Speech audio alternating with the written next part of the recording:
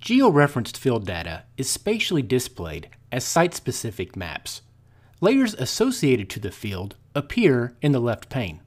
This pane can be resized by placing the cursor over the right side of the pane until the cursor turns into a double arrow.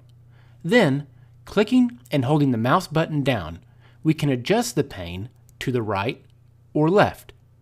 Like the panes on the opposite side, the Layers panel can also be pinned to the side so as to increase the viewing area. The plus or minus node next to the layer will expand or hide the map legend. Map layers can be turned on or off by clicking the display box next to the layer. When the display box is checked, the layer will appear in the map pane. If unchecked, it will not. A map layer is active when it is highlighted in gray. Now, although multiple maps can be displayed at one time, only one map layer can be active at any particular time. Activate a map layer by clicking on its legend. In later tutorials, we will see how being active affects a map layer.